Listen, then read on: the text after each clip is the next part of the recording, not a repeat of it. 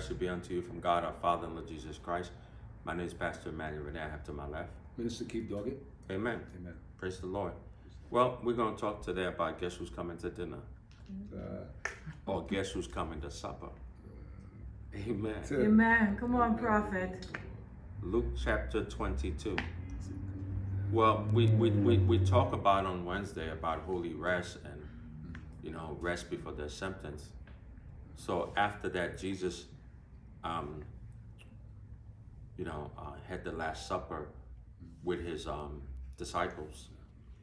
And sometimes some things don't have to be big, because, you know, everybody like to make a show, but he went into a place, into an upper room, where just him and his disciples. Some things have to be you and the people that you're close with. Yeah. Some things you're going to have to share is not shared with the public, but it is shared in privacy with the people that you're around with. So he told his disciple, go to this man and tell him, you know, I need to come to your house and have the Last Supper. Come on. Right? And then he said, and then I think that was before he did the final entry and everything like that. When we look at the date, sometimes it's not chronological, but you have to put it in chronological order to understand the fullness of what's going on.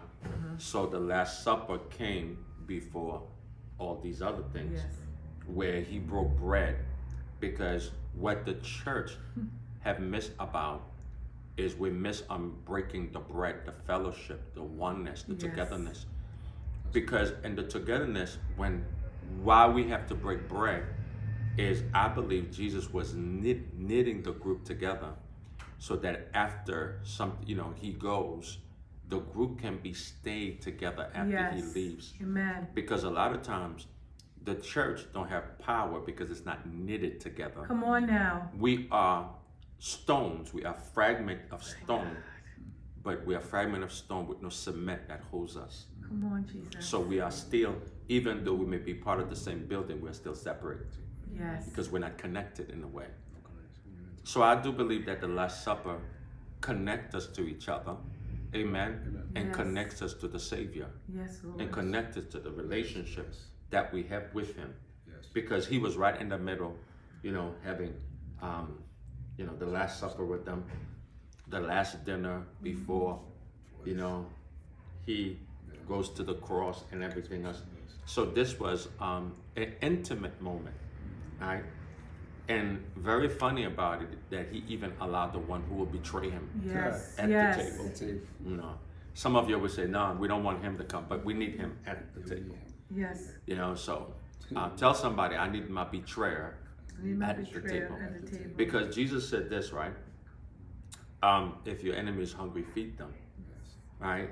So don't be, I ain't gonna feed him. No, feed him. Be a heaping coal upon his head.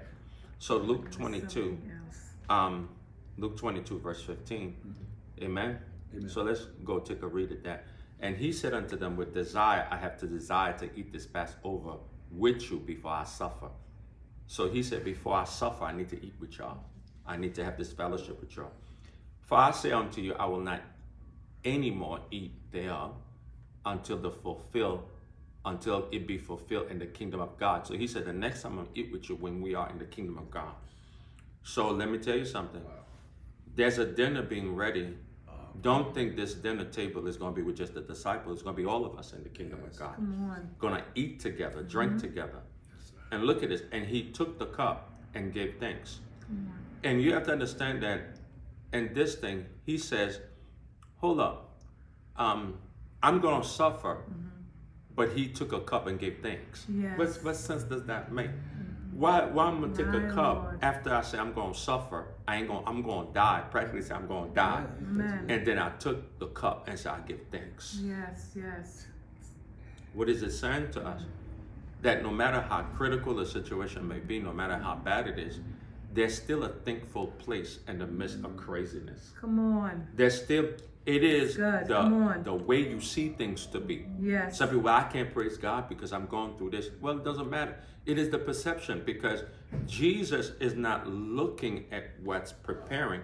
Jesus is not looking at the suffering. He's looking at the restoring and the kingdom. You see, the thing is that it is, I'm going to suffer, but I'm not looking at this point. I'm looking at when I get back with y'all and eat again in the kingdom. I'm not giving thanks for the suffering, but I'm going to give thanks for what the suffering will bring. Nobody here. I'm going to give thanks of what the suffering will bring, and give thanks and say, take this, divide it among yourself, right? Because you only going to stick together when you learn to give thanks in the suffering. Yes, God. So take it, eat it. Because for I say unto you, I will not drink of the fruit of the vine until the king. See that, right? Until the kingdom of God. So he said, I'm not going to take another drink until the kingdom of God shall come. And he took bread and gave thanks and brake it and gave unto them, saying, this is my body, which is given for you. This do in remembrance of me. So Jesus, at the Last Supper, practically saw himself dead already. He saw himself gone. That says, this is my body that was broken up for you. Come on, prophet. So remember I talked about Wednesday that it is when you accept, you go into rest. That's Jesus accepting so he can get into rest. So in his mind and his rest, his body was broken. Let me tell you why. Because the Bible said Jesus was the lamb that was slain from the foundation of the Lord, the world. So I'm going to play what was already done from the beginning. I'm going to outplay what's done from the beginning.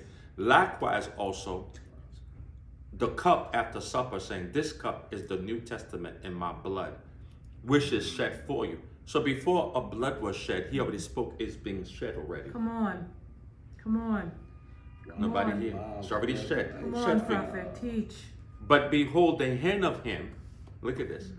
But behold, the hand of him that betrayeth me is with me on the table. Now, when you look at the word betrayeth, it's not betrayed in the future.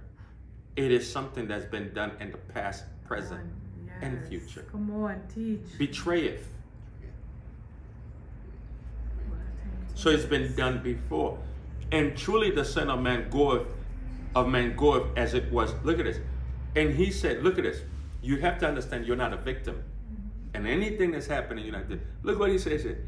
And truly the Son of Man goeth as it was determined. Hold up. You have no power. Come on. Whatever you're doing is what was determined. When you have that mindset, man, you begin to understand.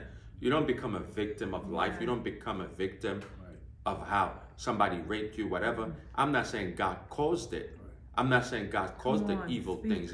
He doesn't do evil, but there's certain things that you know that God determined to see. God don't cause the bad, but he has determined to live. Jesus. So the bad can't kill me. Come on. Thank you, Lord. Yes, I can't lose my mind. I was raped. I was this. I was abused. I didn't have no parents. I had nobody to love me, nobody to care for me.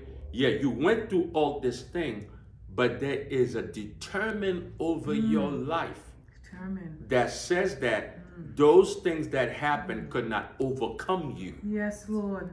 Yes, Lord. Or kill you. Yes, Lord. Wow. But look at this. But woe unto that man by whom he is betrayed. Now look at this. He said, like, even though it's determined, but because you betrayed me, you're still in trouble. Yes. Even though it's determined. So don't think the people that did wrong to you, they have escaped. They have not escaped. You did it because it was determined, but you're still going to pay. Yes, you will. Or nobody. Amen. Come on, prophet, teach. And they begin to inquire among themselves which of them it was that should do this thing.